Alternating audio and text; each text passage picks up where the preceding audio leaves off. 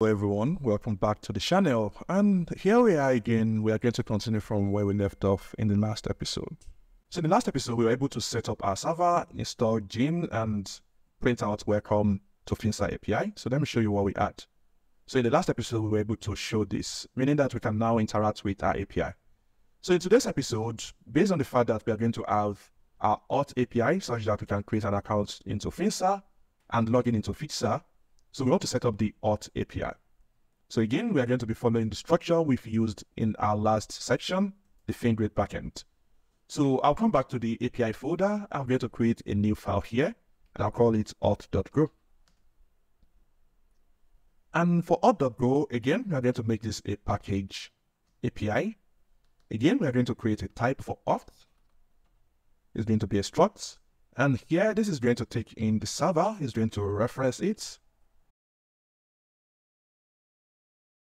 like that. Then we want to associate ourselves with the server router, okay? This way, just like we have with Express from Node.js, where you can have a group of router where you associate routes to a specific group, that's the same thing we want to do here. The only difference is that instead of defining your group somewhere and importing it to register, the way this works, it's quite different. So that's why we have the auth struct, which is going to serve as the order where we can define other functions. So here we want to have the A into auth, and we want to define a router. So this is going to be the router group for every route associated with the auth. So the router is going to take in the server, which is going to be a reference. And here we can define the server itself. So a.server equals to the server we just obtained. Now we can define our server group, which is going to be this. So auth. So now we have, so instead of calling this auth, I'll call this server group. So we have server.router.group into auth. Now we can define all other routes associated with it. So here we're going to have server group.post login. We don't have a login function yet. We're going to create that. Then also we're going to have register. We don't have one as well. We're going to create that. So now we can come back to our server and register this group.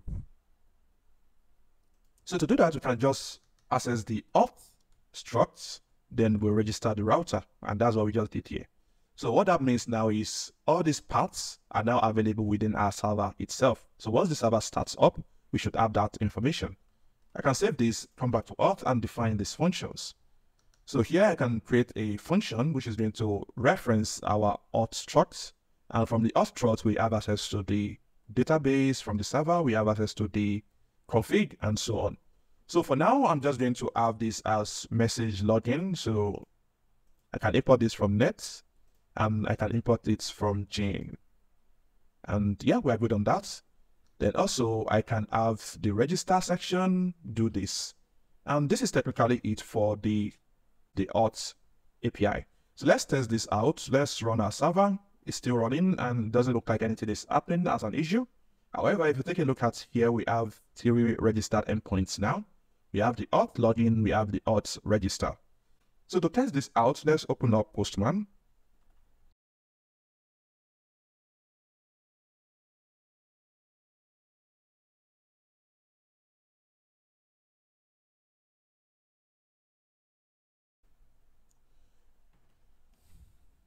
All right, so here I am on Postman. I've gone ahead to set up the connection for Fintech and also defined an environment.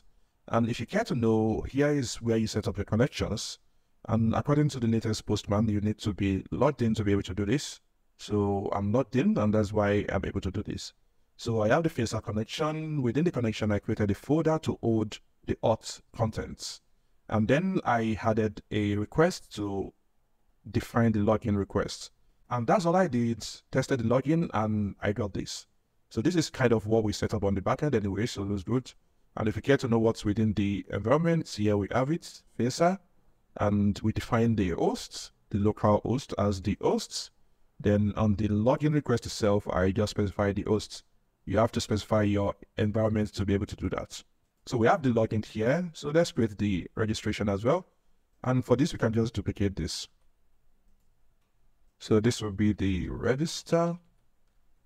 So this becomes register, and we can save as well. So we test this. So the same thing, we have register.